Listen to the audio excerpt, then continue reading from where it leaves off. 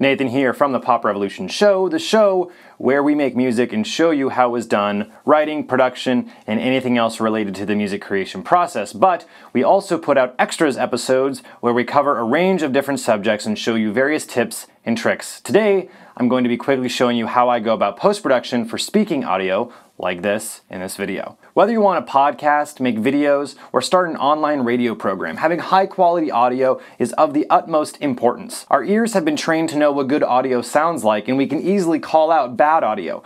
So I'm going to be showing you how to take your audio and make magic happen in post-production. If you have not yet seen the first video where I talk about microphone selection, I have a link in the description down below, and I'll also have a link at the end of this video for you to take a look at. So I'm going to show you how I made this. This is the mic that you plug into a smartphone and use your phone as your recording device. Right now, I'm using my iPhone to capture this audio right here, but it supports all smartphones. End up sounding like this. This is the mic that you plug into a smartphone and use your phone as your recording device. Right now, I'm using my iPhone to capture this audio right here, but it supports all smartphones. And I did that in less than 4 minutes. I did a review on the lapel mic I'm using now and used in this snippet. I'll have a link for that review in the description below. I'm personally using Logic Pro, but you can use really any DAW, from Pro Tools down to Audacity. They all have the tools you'll need built into them. First off, the original audio is really not actually that bad, but there's a noticeable difference between the two. There are really two plugins you need to use in this process: EQ and compression.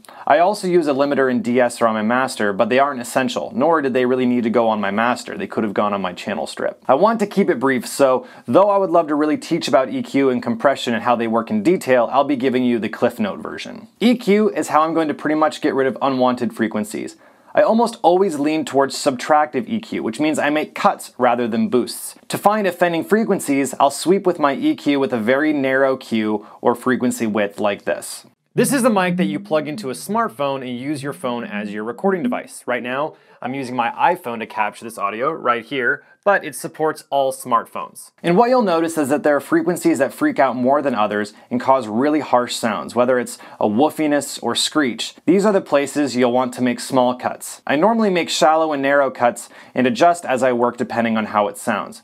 I'm using an EQ that has a graphic equalizer representation, but this can be dangerous because you may be tempted to EQ with your eyes rather than your ears. It really doesn't matter how the cuts or shaping looks if it doesn't actually sound better. Fortunately, my audio didn't have too many issues, but EQ is absolutely the first line of defense in terms of getting your quality up. I did boost a bit of low end to give depth and also reduce some high end to get rid of harshness. After just a bit of EQ, this is sounding much better, and we haven't even gotten to compression yet. Now, notice that I have a compressor on my channel strip first, then EQ, and then another compressor. I usually will compress the raw audio lightly before EQ and then compress the EQ'd audio after the fact. Compressors are very complex tools, and if you're new to audio, it's very difficult to understand how they work and what they do. In short, a compressor has two primary controls: threshold and ratio. What a compressor does is compress the audio so it has a smaller dynamic range. It will make the louder sections softer by squeezing down, and this will then give the impression that the softer sections are actually louder. It sounds strange, but compression is how you can get volumes higher without clipping. Fortunately, in audio where it's just talking, it's much easier to work with than, say, a lead vocal in a pop tune. The threshold determines at what point the compression will begin, and the ratio determines how hard it will squeeze.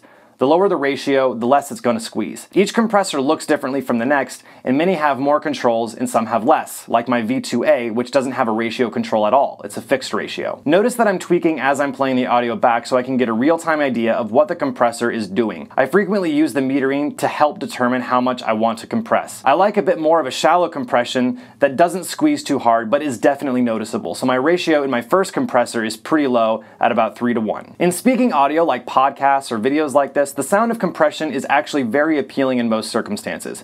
To my ears, the biggest difference in the original compared to the final is the compression. The EQ helps, but the audio was already pretty good coming in, so it was more about the final touch, boosting some low end to add depth, making a shallow cut to the highs to get rid of some harshness, and a couple small cuts to get rid of the offending frequencies. This is the mic that you plug into a smartphone and use your phone as your recording device. Right now, I'm using my iPhone to capture this audio right here, but it supports all smartphones. Now, this all takes a ton of practice to get down super well, and if you are new to audio production, don't get frustrated too easily. It will take time, but EQ and compression really are the go-to tools in making your audio sound amazing. Hopefully this was helpful to get you started. I know I didn't cover everything, but this is really just to get you started. We'd love to hear your questions or comments, so be sure to leave those down below, and of course, we would love to have you as a subscriber to keep up with us. To watch my review on the lapel mic, go right here. To watch our first episode on mic selection, go here, and if you are new to the pop revolution, right here is a great place to start. All of that and more right here on the Pop Revolution.